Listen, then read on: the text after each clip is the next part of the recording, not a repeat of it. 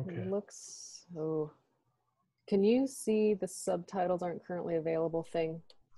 That's what it said. Yeah, that's what it says on my screen. So Oh, it went away. Okay, good. yeah, It but was I asking can for, see your full screen though. So okay, good. yes. Okay. Well, I think Kerri, I think what we'll go ahead and do is I'll do a quick introduction. I think we're about at that time. It's about noon now. And then I'll let you go ahead and get started. And we're excited to hear about your project. I know a little bit of a background, but just for those of you that don't know, that are out there and don't know Kerri, she did her undergraduate work at Ohio State in kind of an interesting program called the Personalized Study Program, where you get to combine different fields. And Kerri combined zoology with ecology with music education into a single major.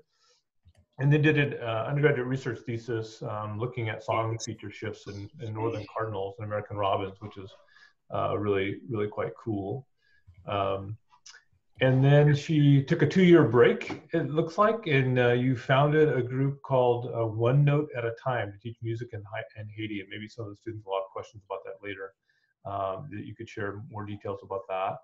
And then Kerri did her PhD at Scripps in biological oceanography with field sites kind of all over the place, Alaska, Mexico, Hawaii, looking at soundscape parameters with respect to gray humpback and bowhead whales. She then did her postdoc here at UNH with Jen. That's where I met Kerri, and some of you did as well. And then did a Fulbright in Colombia, which is what she'll be talking about today. I'm excited to hear about this project, and is now working as a senior scientist at Applied Ocean Sciences. So, Kerri, thanks again so much for coming and Zooming with us and telling us about your science, and I'll turn it over to you at this point. Awesome. Thanks, Dan. You can still hear me okay? Are we good on that end? Yep, all Perfect. Good. Yeah, so like Dan said, today's presentation is going to be about what started as my Fulbright project in Colombia, the Pacific coast of Colombia, and the work's continuing now. We're still figuring out how to do field work for this season, considering I can't travel and no one can travel, and how, do we do that safely when we're trying to create a long-term time series. But today's going to be more of like an introduction of reasons soundscapes might be different, lessons learned in the field in a country that was not my own, that I think can shed light on maybe how field sites can be best picked for understanding variability across the globe, as well as some updates on primarily work that the students have been doing for their theses to get at soundscape analyses and baseline status of several species in the Gulf of Tribugá. So you're going to see photos from Felipe Mesa throughout, which are just absolutely gorgeous. If anyone wants to follow him, you should. He's on Instagram. So I'm just going to put that plug in for him. So next slide is going to let me, there we go. So the Pacific coast of Colombia, we specifically picked that area because it's relatively unaffected by roads or other human sound sources compared to, like, for example, the port of Long Beach or New York or any place with a highway or even a 2-lane road, because dirt roads with tuk-tuks are about the closest thing that you get in the areas that we stay. So you can see the Gulf of Tribugá here is off the Pacific coast, kind of halfway between Panama and Ecuador. The nearest port is the Puerto de Buenaventura. That's about 200 kilometers south as the crow flies. And then, like I said, there's no roads. There's 2 small airports in a town called Nuquí and Valle de Solano. And by small, I mean there's one runway that's, paved and brings in, I think the largest plane I've been on out of there might hold 30 people, maybe more like 20. So small aircrafts go in and out of there. It's about a 45-minute flight from Medellin, if anyone knows Colombian geography. And when I say, like, this is an example of no roads, this overview of just pure jungle is what you see for like the last 2/3 of your flight. When you're flying into Medellin, you're just over green the entire time until you get to the coast. So I'm going to jump off science for a little bit. I think it's important. I learned how important it was to understand the history of this area, to understand why there aren't roads, why there's not a whole lot of infrastructure, the way you'd see in like a lot of coastal cities, especially in the US. Like it is not the equivalent of Los Angeles. So one of the historical reasons, so we're going to go by through three reasons. So historically, there's colonialism effects that are still lasting today on descendants of the enslaved peoples. I'm going to pull everything from Wikipedia because I'm not an expert on this. I'm not a historian, but there's excerpts of things that I've learned from people in conversations there that I'm just going to emphasize. So the African Colombian population, you can see, is quite concentrated along the coastline. In colonial era, this is where a lot of the plantations were for gold mines and sugarcane, etc. And those were all along the coast. When Colombia got its independence, when Simon Bolivar fought to get independence from Spain, along with, Colombia, along with several other countries, and what was originally called Gran Colombia, outlawed slavery. Humboldt actually has a really cool section in his biography about how Simon Bolivar was a champion of not having enslavement. So once that was no longer legal, a lot of plantation owners moved back into the cities, into the central area of the country. A lot of people also wanted nothing to do with the plantations, went off on their own, did their own thing. And then about 100 years after that, the department is like a county equivalent in the US. El Choco is created as the first predominantly African political administrative division, giving a sense of autonomy, supposedly. You can hear arguments on both sides of whether or not this was a department that had freedom and autonomy from a government, or was an excuse for the central government to sort of just give up and abandon that area. Arguments can be made in both directions. So political reason also, if you look at a map of the FARC, which was a rebellious group for decades that recently had a peace agreement in 2016. Their influence is also quite heavily distributed along the coastline. So for reference, Panama is here. You can compare that to the race demographics map from the previous slide. And I'm going to point out that our site is right here. And we're a little south of that, where it says Nuki, kind of in that little southern U-shaped bay. So we're smack between two high areas of influence. It was a big thing in my Fulbright that I was not allowed to travel north or south into those regions, or I could be sent back home pretty immediately. So if anyone ever followed what was going on with the FARC and encampments, in jungles where it was harder for them to find, this area is very dense jungle. It is easy to hide. There was a lot of influence in that area. So again, infrastructure was not being built in that area. The third reason that is more geographical, there's 3 Andean corridors that run through the country itself. And we have, so that green band completely on the west side of the mountains. And I should say, Bogota and Medellin are over here in the centers. So access across 3 corridors of mountains, not exactly accessible. And so all these 3 things kind of line up in a perfect storm of infrastructure not being developed in that area. What it does though, is create this little gap where this lower star would be where the new port is that they're proposing to build at our field site, and trying to connect that by roads to a port on the Caribbean, which potentially would bypass the Panama Canal. So that's the plan that they're putting into place or discussing, and some countries are now financially backing, is to build a new port where our field site's going to go, create an entire highway infrastructure to ship those goods to a port in the Panama Canal, in a port on the Caribbean, reinforce that port to carry that amount of goods, and then there's a way around the Panama Canal through Colombia itself. So Choco today, I'll just show a couple people, give names to faces, or faces to names of people I might say throughout this.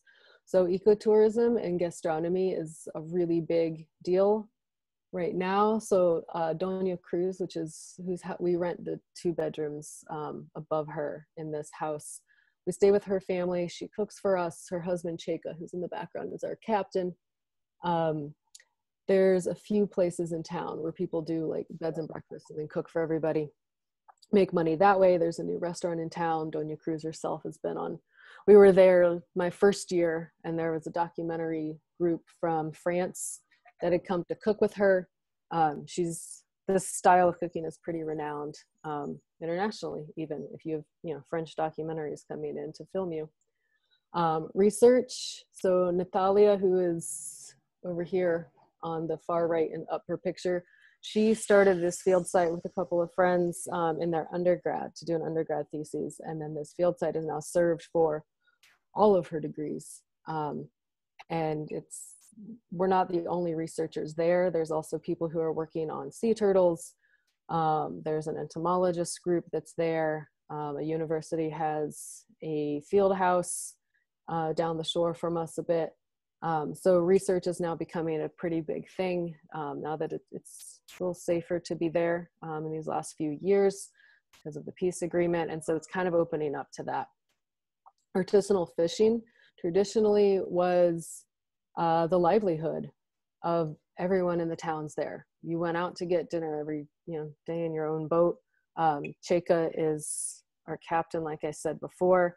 And a friend interviewed him for NPR's Goats and Soda podcast this year, talking about how that has changed. And so a lot of these guys who were very profitable doing artisanal fishing, or survived on it at least, and it was a reliable source of income and food, are switching over to the ecotourism. They're the ones using their personal boats to go out and do whale watching tours and mangrove tours and river tours in the area. And then which comes with that is, how does a rural area decide to permit the whale watching?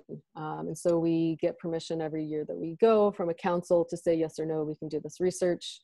They're also heavily integrated into regulations for the whale watching industry itself. So that's what Chocó looks like today in the areas that we're looking in. However, there's not huge boats that go through. So there's still the dugout canoes that people will use. And then it seems like each family more or less has an outboard motor fishing boat that they'll use to fish or do the whale watching, or just to get from town to town. Because the only other way to get to the towns is you wait for the tide to go out far enough that you can walk along the beach if you're close enough. And we can do that to only the towns south of us. So everyone gets around on their small outboard motorboats. The motivation for this project was, once I understood from Natalia and some people who had been working there how different that coastline was from the west coast of the US, say, or even just down farther south near Buenaventura, where there's already boat traffic, and the fact that there's been a push to build a new international port in this area, this position may not change. Or if it changes, it's not going back. This would be a permanent shift in the ecosystem if a port was built. So anyone who does baseline studies wants the best possible baseline to get to compare to that, to do that. So shout out to Kevin. He's making, and Kevin's in the same company that I am. He's gonna hate if I call him my boss, but I'm gonna do that. So if you take this AIS data, where the boats that are large enough to be transmitting AIS signals, we'll transmit them. You can get global maps of this in real time on a website, take a snapshot of that, where those boats are, and then combine it with wind, and you can look at the transmission loss of sound coming from those boats and surface winds in this map on the left. And what you can see is there's a gap right up in that armpit of South America and Central America, which is right where we are. And there's nothing. The biggest boats that we have going through there are shrimping boats, and then a little bit later there, and then this is the fuel vessel that goes through, I think, every other Thursday, that you go in and fill up your big barrels with gas as it drives by. So that's but that and the 2 shrimping boats that'll sit offshore for a few months every year are the largest vessels that go through that area. So that's about as perfect as we can get this day and age. On top of that, this is the second most biodiverse place in the world behind Brazil. So 78 endangered species. I mean, this includes plants. It's a huge mangrove area of the world. I worked in Baja California in the mangroves there, and they are nothing compared to the expanse of the mangroves here in Colombia. So the number of species that could be disturbed in the mangrove ecosystem that could be disturbed from this port is high. So one of the questions is, why is Buenaventura not being built up? That was one of the proposals. It may still be something that's being talked about in the halls of Congress. I have no idea. China apparently first looked into expanding Buenaventura, and then in January 2019, there's a news article that they had financially backed the new port at Tribugá instead of the expansion of Buenaventura. Going back in old newspaper articles with a Google search, there's a couple of articles that came out like 1995 talking about building this port.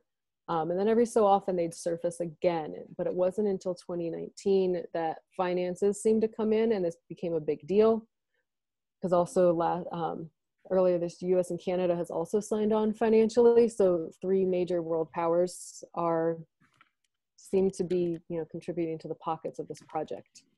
And why, so then in Buenaventura, you need to dredge. It's shallow water, it's mucky.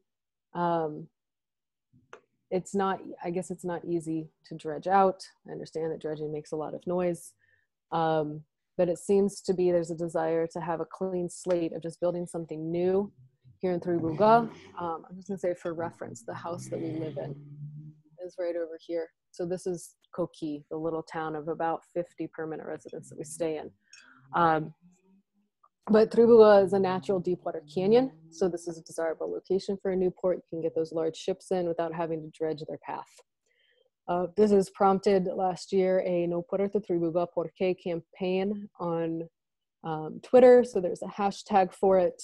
The photos that you're seeing from Felipe Mesa, he's had those installed in the government buildings in the capital, as working with the Green Party in Colombia, which is actually quite influential, unlike our Green Party in the US, because they're not completely a 2-party system. So his photos are going up in the halls of Congress to try to get people to realize, or lawmakers to realize, what could be at stake if this port goes in. This is a decently active group writing manifestos, explaining ecologically how much destruction this could create. I'm gonna toss this up. If you don't wanna see a whale without a tail, you can turn away and I'll let you know when it's gone. People are also, with social media, people are also starting to realize the effects that humans can have on animals. And so we had this juvenile whale last year that had we think a net entanglement, and it eventually just cauterized the wound and the tail fell off. You can see the vertebra showing straight through. So you think, amputation from hips down. I'm going to take those off now, so people who don't want to see it, you can open your eyes again and look back. So people are starting to see negative effects. They're understanding that it's important, and they're interested in the data that we're collecting to kind of show how pristine this area is at the moment, and then use that to inform decisions about whether or not they want to keep it pristine, or the economy is more important, or any, whatever argument that's being had.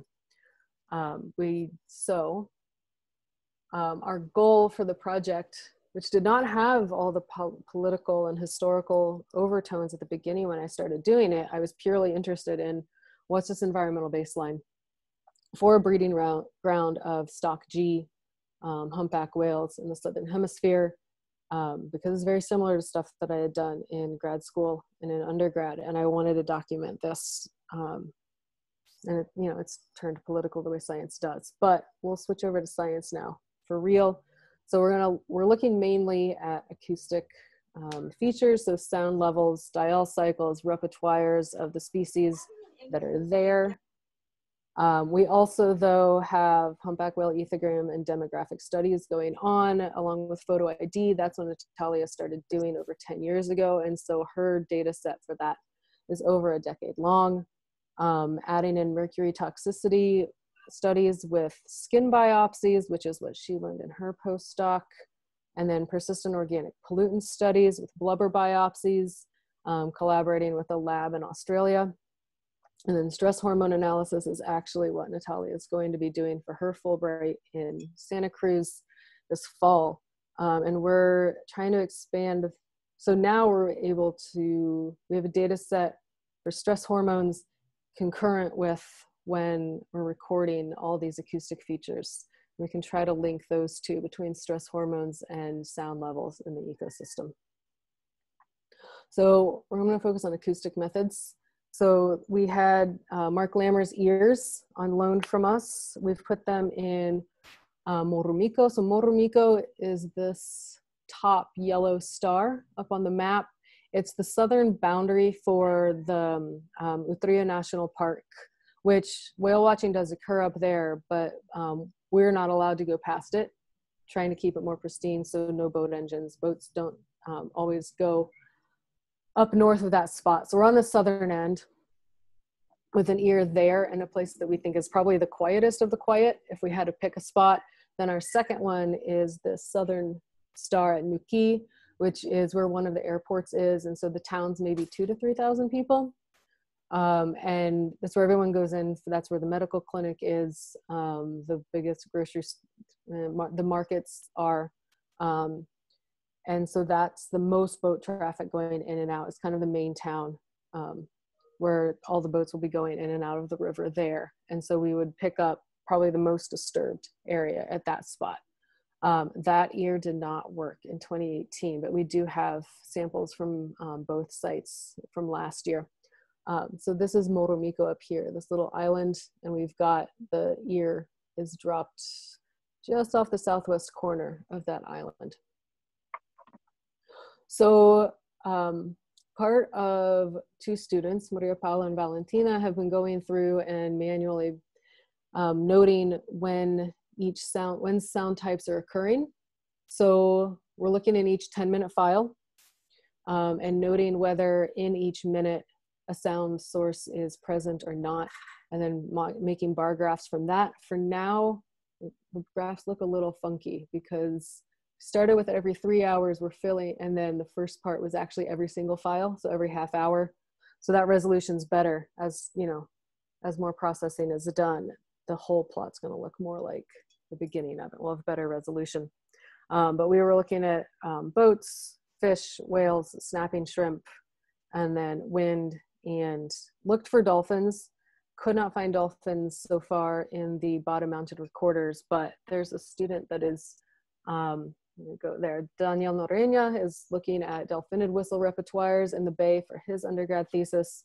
And then Valentina is taking all of this information and simulating, making propagation model simulations of what she thinks based off of AIS data coming out of Buenaventura and the Panama Canal, that configurations of shipping lanes could look like and what the noise could result coming out of there. On top of that, the master's student at the University of Bonn, looking at humpback whale social sounds from a little bit farther north up the Gulf, and a PhD student who's been there before I was there, working on humpback whale song. I'm going to focus mainly on our dial cycling and soundscape stuff and the undergrad students' work for today. So if we're looking at power spectral densities, you're going to see these plots the same way throughout, where the cyan is 99th percentile, the median is green, and the first percentile is this mustardy color. So we're looking full bandwidth on these before breaking it down into smaller bandwidths, which we'll be doing later, averaging every 2 seconds in a 1 Hertz band resolution. And then these are the sound levels that are from those, the 10-minute files from the bottom mounted recorders that we can then compare to tidal and lunar cycles and the manual detection, or the manual analysis of when boats and whales and fish were also vocalizing. So one thing that I thought was interesting, pointing out the lowest of the low here in the first percentile is down below 50 decibels. It was, I think I went through and redid these calculations 4 times because I didn't think that was possible. I was surprised it didn't hit the noise floor of the instrument, in all honesty. But we are down here around 48 as our lowest peak level, averaging more around 50 decibels, which this is why I thought it was way too low and thought it was an error, because if you look at the same bandwidths that I did back in other field sites using the exact same software, the same averaging per minute, or averaging every 2 seconds, sorry, over the full bandwidth and plotting percentiles the same way, with file sizes that were, they were 20 minutes and not 10 minutes. Averaging would have gotten around that. In Glacier Bay, Alaska, this is only 74 dB. Laguna San Ignacio was 85. Near Cabo Pulmo, a little east of Cabo Pulmo, was 78. And so 50 seemed incredibly low. There are physical reasons that this could happen. We're in 25 meters of water in Morromico, which is similar to where we were, I had instruments deployed in 2 sites previously. The bottom is as mucky can get, which is much more absorptive of sound. But again, 2 sites that I had recorded previously were pretty similar to that. There's also this island shadow in Morromico, which I think is the biggest problem. It's similar-ish to the situation in Glacier Bay, but not quite. So I'd said before in the picture, we were southeast of this island. Because of safe scuba practices, we decided to put the ear next to a pinger system for sharks so that the scuba company could go back and check on our instruments from time to time when they were going down doing, checking on the shark pinger receiver also. And if we fell off much farther, we would have gotten beyond the depth that the ear could handle. So we're in 25 meters of water, but it winds up taking out at least a quarter, if not a third, of the degrees from which sound can travel to. So the ear is basically backed up against this island, and there's this shadow from it where I think we're only receiving sound from about, maximum 270 degrees. So I think that's actually the biggest culprit of how our noise floor is so low. Once we run this for New Key, then we'll get a better sense of what an open water site without this island shadow looks like with a little more boat traffic. But for now, the numbers are the lowest that I've sampled, which was the point of going to this place to study baseline soundscapes in the first place. So if we're looking at dial cycling, we're going to switch gears a little bit now to the animals. The green line is the median, and I'm just putting the blue line here to show that in both the first percentile and the 50th percentile, you see these peaks. These are centered right around midnight every night, which is the singing cycle for humpback whales that's been shown in Hawaii and Mexico. So the same thing, clear as day. There's a dial cycle with the humpback whale singing, peaking in the middle of the night. And then if we compare this, so the black lines are the illumination of the moon, and the blue lines are the tide height. This is Spanish for those that know Spanish. Please read your axes, otherwise I'll translate. So the blue is our whales. So if you see this green arrow is pointing, once we're at the new moon, there's also no whales singing for a good day. And then it slowly kind of ramps back up over the course of another couple of days as the moon illumination increases. This, however, has a compounding variable, which over 1 month, we're not going to be able to tease out, hence the reason that we're continuing the long-term time series. If you compare the purple lines, which are boats, to the blue lines, which are whales, you can see spots where the whales are singing, that there are not any boat passes in those files or the files surrounding it. And then conversely, you can see where there's boat passes and no whales singing, or few whales singing in the files surrounding it. And this middle one is also concurrent with when the new moon is. So this could be a byproduct of, it could be a combination of the new moon and the boats, or just the boats, or just the effect of the moon. And that's not something that we know right now, but will be interesting to keep capturing times of new and full moon in our data sets in subsequent years.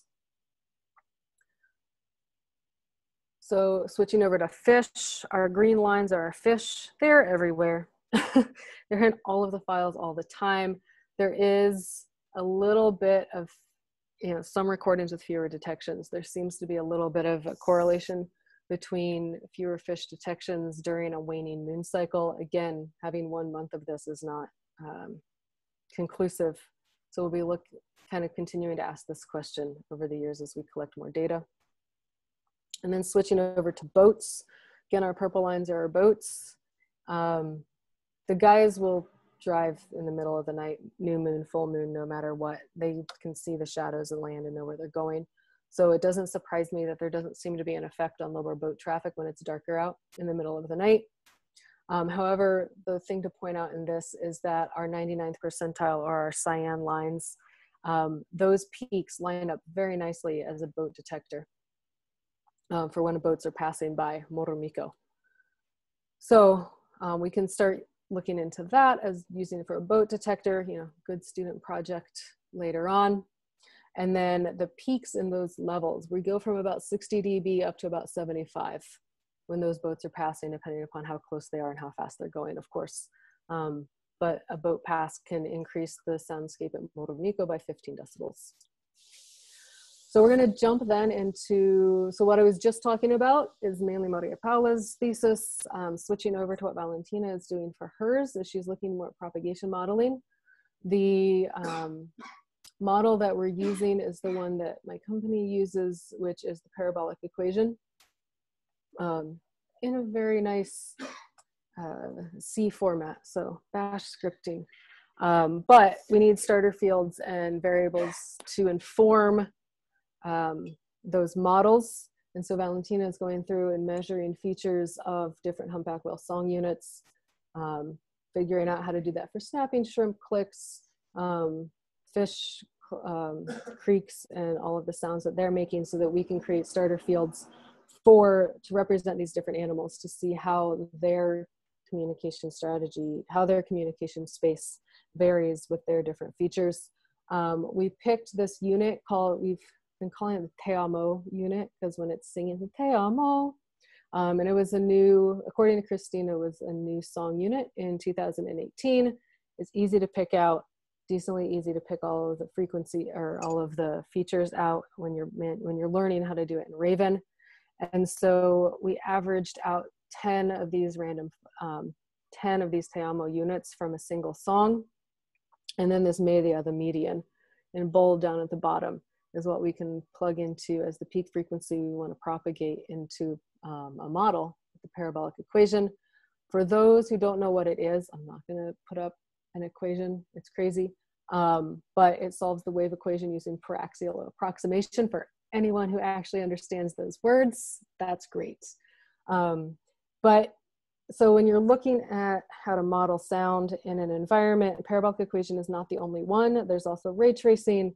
You can use tools like Bellhop and Kraken to propagate how the sound pressure travels, or the sound rays travel through the water column itself as it interacts with the environment of that water column.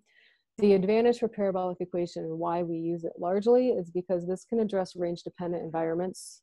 So each range unit that the model steps out, it recalculates the sound pressure in 360 degrees, given things like the bathymetry, which we pull in using JEBCO data sets, or climatology using the World Ocean Atlas data sets. And so that depth and bathymetry and sediment, the parabolic equation can handle this range dependence. It's the industry standard for full wave propagation, specifically low frequency sound. It gets very costly as you go higher into the multiple kilohertz, but for humpback whale song and the recording rate, the sampling rates that we're using in Moromiko, this is the best model out there right now. So what that looks like, if this movie plays, we took 10, instead of just, so we can do an average, the median of those 10 Te Amo song units.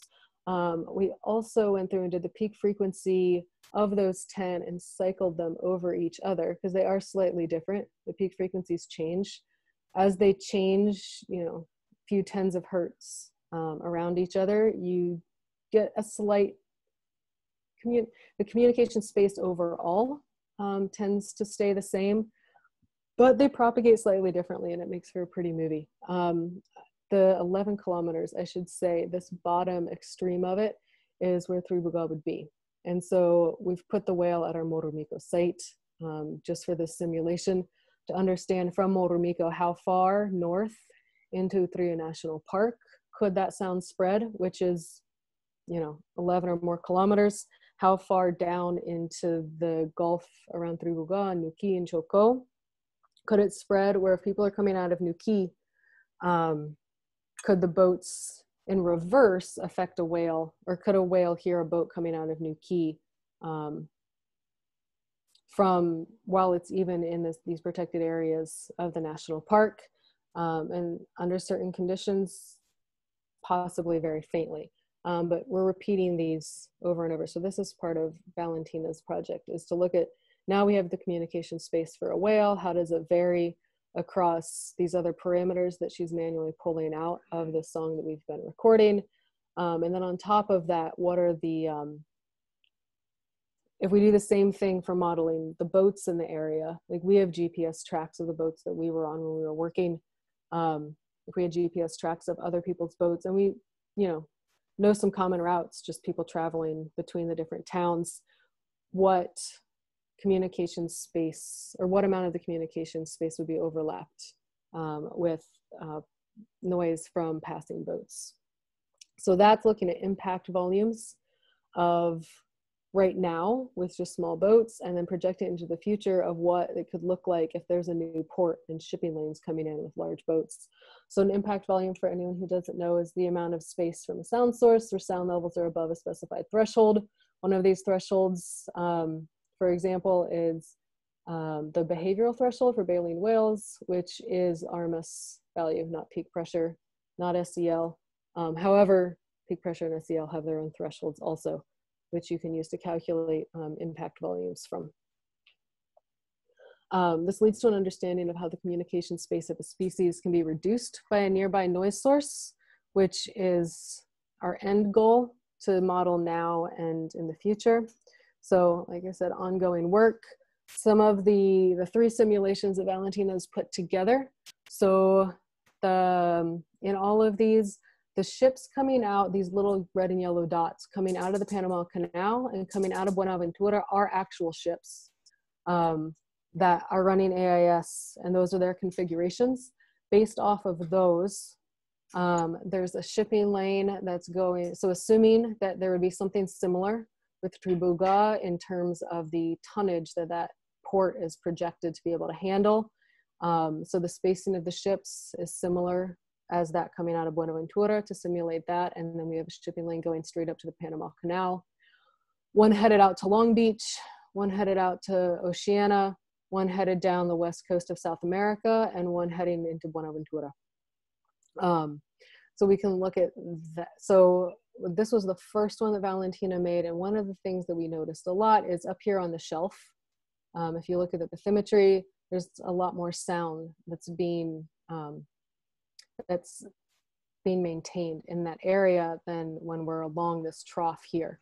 So we moved this Oceania shipping lane along this deep water channel, which is the whole reason one of the reasons cited of why Tribugá would be such a great place for a port is this is that deep water channel. So if we put the shipping lane out to Oceania right over top of that channel, continue to have the coastal one down the west coast of South America staying there, and then keep the kind of don't have as many boats in the other shipping lanes. We can still see how much the sound stays right up along the coast and then dissipates in deeper water.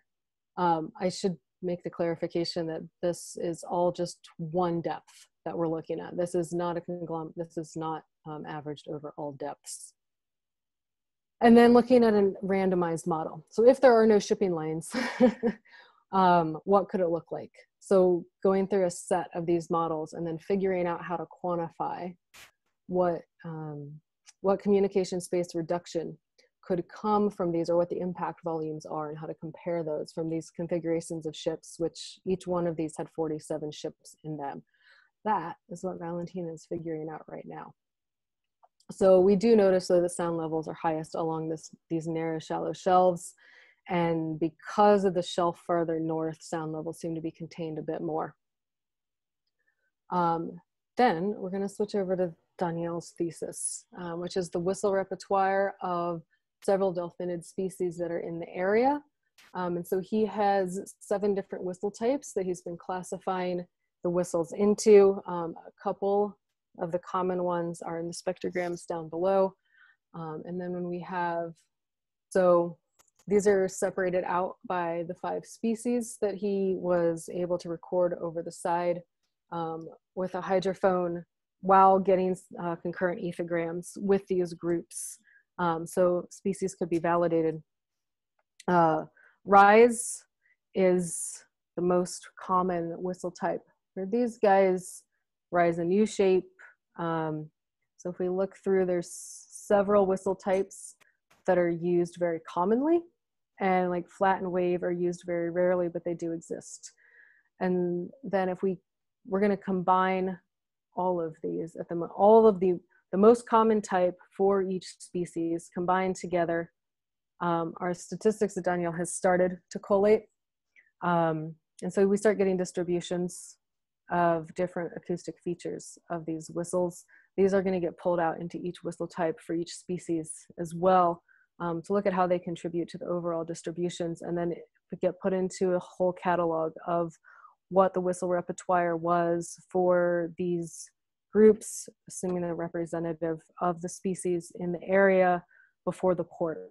So assumably, if the port is built, then down the road, another student can repeat the study and look how much it's changed, and we can track that over time if there's changes or not in the whistles themselves. So I think we're at conclusions, which should hopefully give plenty of time for questions. So right now we have more sound sources than we can currently identify. Most of these are fish species. We think the most common one is a damsel fish, from talking to scuba divers in Hawaii and the scuba divers that are there with us. So it's fun to go tell the students to go on a wild goose chase and figure it out, because if they find something, they're able to make significant contributions. All of these theses, I should say, so when I showed up in Colombia, I could not find an acoustician to be my sponsor for the Fulbright. So, thankfully, Photo ID Natalia decided to host me and rely on, I knew something about acoustics. But we're growing. If I can count 9 of us, but that includes 2 Americans, which I'm not sure we count. Humpback whale diel cycle exists. Is it because of a new moon or boats? We don't know yet. The fish may have a lunar cycle. Again, we need more data. We knew that this was a remote and relatively pristine location because of the few numbers of people that lived there and the low infrastructure, but we didn't realize just how low the ambient sound levels were. And I should have an asterisk there of at Motormico in an area with the shadow, and we will figure out how true that is once the new key data are processed. And then, so this does actually make Tribugá a key place for comparing disturbed soundscapes to the few remaining pristine ones left. So if we compare this, we're talking of comparing this to Buenaventura. It would be really cool to compare this to Long Beach or New York or Mumbai or Chennai, other major ports in large countries. Conservation efforts publicly are a big thing inside of Colombia right now. I know that my contact information has been asked for by a senator. A woman in the House of Representatives has tweeted out one of these maps of Valentina's, which got some shares. So with Felipe Mesa and a lot of the projects that are going on internally, there's a lot of awareness being raised about how destructive a port could be. And so watching that unfold and trying to be able to inform that, or at least give people data from their own backyard so that they can inform their own decisions, is it's interesting. It's a little unnerving personally, but very interesting. So I must say thank you to everyone who's helped us, and we can open it up for questions, which I'll leave you with a pretty Felipe photo. Thank you, Kerri. Appreciate the talk. We do have a few minutes for those of you that are online and you'd like to, you can either send a question through chat, or you can unmute your mic and ask Kerri directly, whichever you prefer. I had a question. Yeah. This is Jen from UNH. I see you. Yeah. Do you know, like you've done some, you and your colleagues have done some cool modeling of projecting sound based on shipping lane placement. Has there been any decision on those shipping lane placements, and will they take any of your work and modeling into consideration as they determine that? Yeah, so that winds us down a slippery slope. So there are a few documents out, which is what Valentina's working from, is kind of verbiage of how many tons will be coming in and out of port and the ports they would be transiting to. We're not quite sure how to send this information out. Like, there is the fear of, if we show that there's a best case scenario, technically any noise is the bad case. Any set of shipping lanes is worse than no shipping lanes. But I don't think we don't want to give this false hope of, oh, there's a way to do it that's conservation oriented. Which, I mean, if you're looking at just shipping lanes, sure, there could be a variation of least impactful to more impactful, but any of those are more impactful than nothing. So I think we're trying more to figure out how to package that right now. There might be access to people using it to inform models. There are people that are in the government, obviously, that are aware that this is going on. And contact information has been sought out. I haven't heard from that senator. But we will see. I think that's, if we can package it ethically, that's the goal. Hey, Kerri, I have a question. Hey, so Liz from UNH. Yes, I was just wondering, some of your modeling, you said it was based on the JEBCO grid, and I was just wondering, I know that a lot of that data hasn't been updated in 20 plus, some places 100 years. Is there data there that's recent for the bathymetry, or is that something that you would hope to improve upon in the future? Or are you not concerned at all? I don't know. No, that's a huge thing for this area. So you go searching for data sets from the Colombian government and the Colombian Navy, and they're not there. And so I don't know in this area what the JEBCO 2019 data set has. It very well could be stuff from 20 years ago. I'm not sure. It's better than nothing, but it is one of those sort of hand-wavy parts of the model where you're like, well, we sort of know it's sandy underneath us. Right, you had mentioned potentially like canyon features or something like that. It just seems like potentially those could be those could change pretty dramatically in terms of if there's currents or depending on how much time has passed, there might be something to consider. Yeah, so when you like the bathymetry itself, you can see it just it goes to fuzziness. It does, yeah. I mean, but it's very close to the shore, so I'm not surprised. I was just wondering, but you do project pretty far out offshore, and it does look like there is some information there, but I wonder how much of it is like Smith and Sandwell, from satellites, which doesn't give you a lot of resolution in terms of the the spatial resolution. Everything kind of gets squished out. So. Yeah, no, that's exactly a concern that we have, and we would love to find better bathymetrical data, but we haven't been able to. Fair enough. Cool. Thank you. That was great, by the way. Great presentation. Thanks. Kerri, you have a few questions in chat as well, and I'll read off the first one. I don't know if you want to look at them, but one of them was about, are there any efforts underway by the port to incentivize quieter ships, sort of like what's been happening in the Port of Vancouver? How do I say that without a biased tone? I'm going to guess no. I don't want to be a jerk about it. They might be. My guess is no. My guess is also that conversation, it's too soon for that conversation in the halls of Congress. Probably something that would be interesting to talk about when we're there in person with the council and be like, hey, these technologies exist.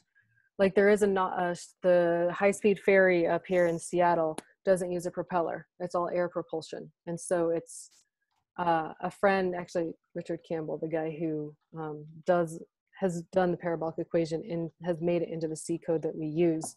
He's like, oh yeah, if I have a hydrophone over my ship, he's like, I can't hear the high-speed ferry coming. So when I'm out paddling, that's the thing that I need to be careful of because I'm not going to hear it.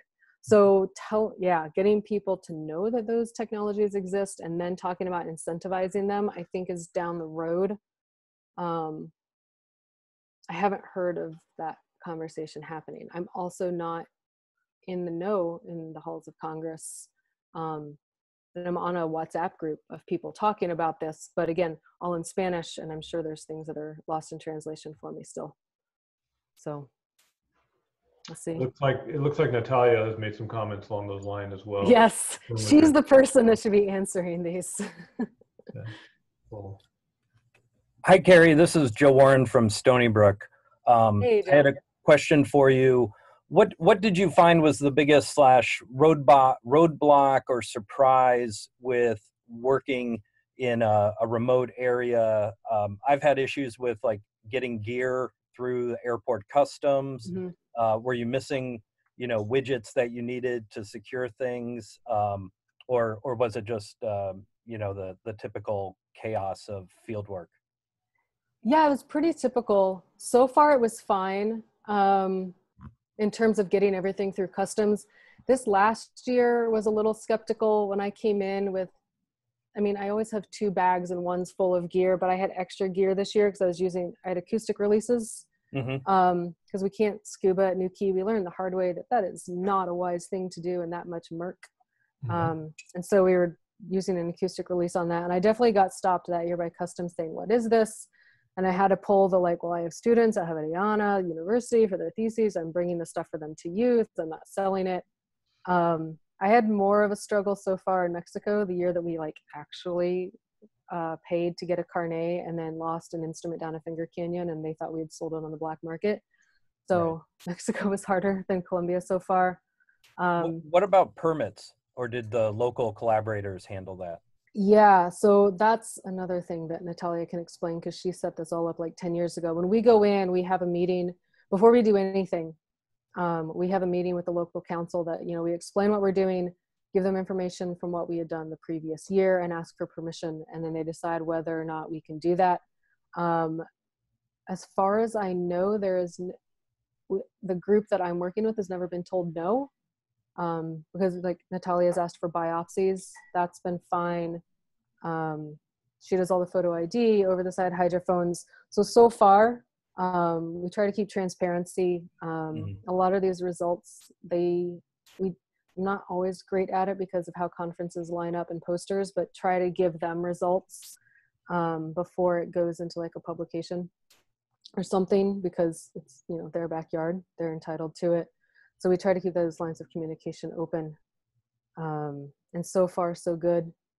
And then the ingenuity of the people around there's enough stores and enough things you can order from a boat. There is a boat that comes in with things you order in a magazine every week or two. And so if we really had to get something, we could have that shipped in, or we have friends in the cities that can buy us something and stick a package on one of the planes coming in and we would pick that up. It's not going down to a Home Depot, but it's accessible if we needed a piece or a part somewhere. Right. Thank you. Mm-hmm. All right. Do we have other questions for Kerri? I wish I could see the chats. I still haven't figured out how to do that. Natalia is making some really nice comments about the importance of consulting with the General Community Council and the Cookie Council. And yeah, she's the authority on all of that with all of the experience. So definitely read her comments. Mm-hmm.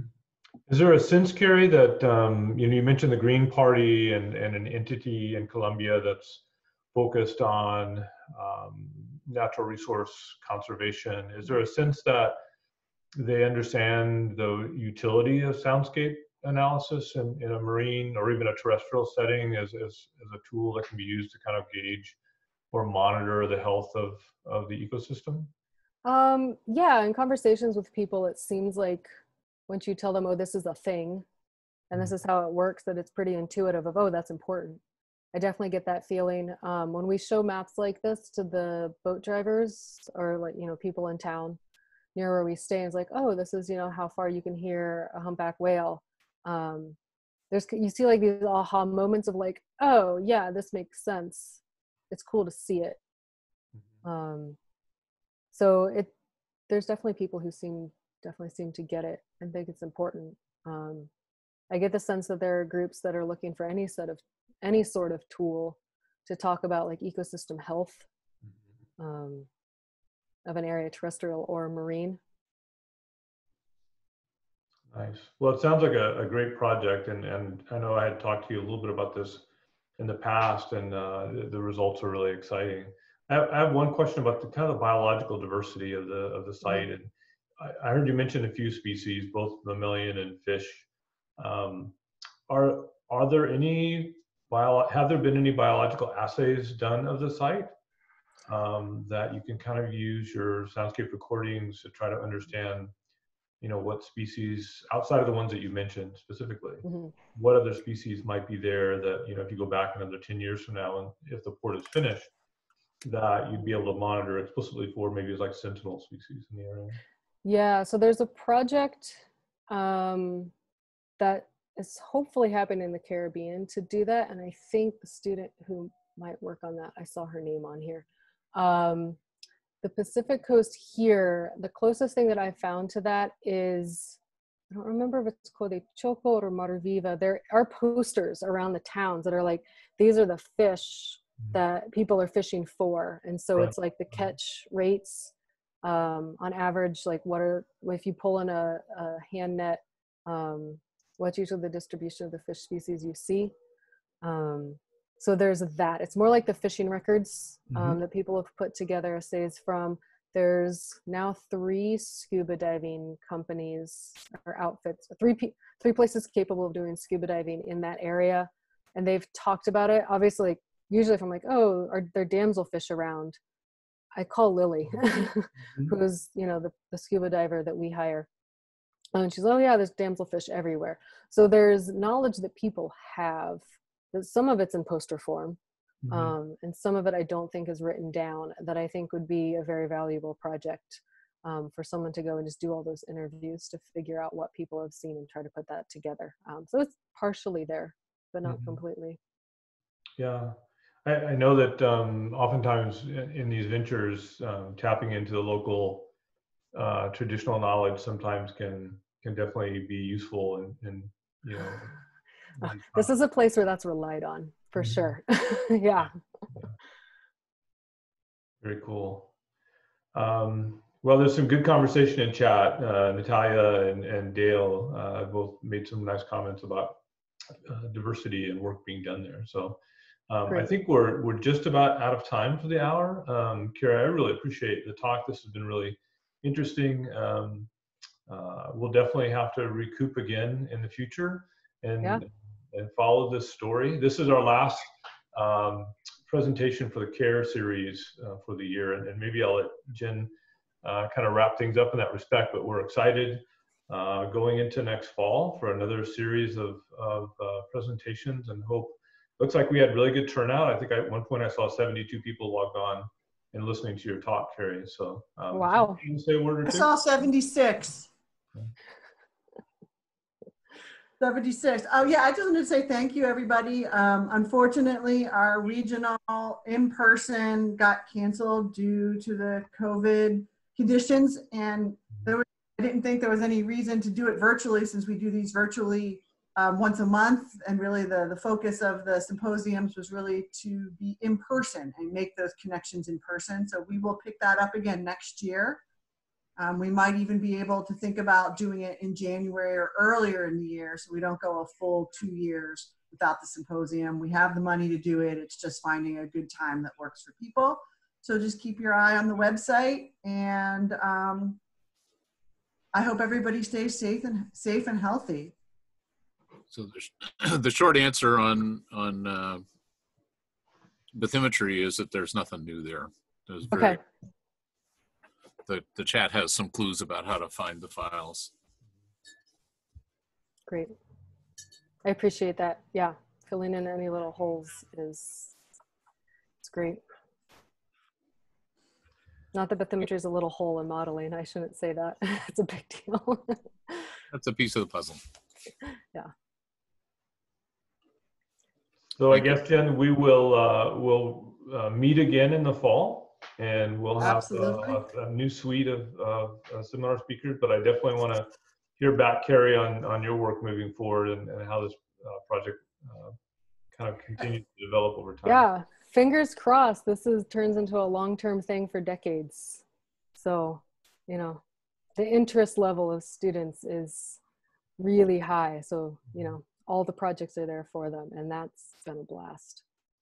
Let me just say too, for people who are still online, if you would like to give a seminar to this group, please email Dan or I so we know, because we're always looking for seminar speakers. If there's someone that you would really like to see give a seminar, also send us an email and let us know. If there's a topic that you'd like to see a seminar on because your thesis focused on it and there's no one at your university that has that expertise, let us know. We can try and really make these seminars useful to the most people by taking your feedback. All right, thank you, Kerri. I'm going to stop recording now and get this posted very soon.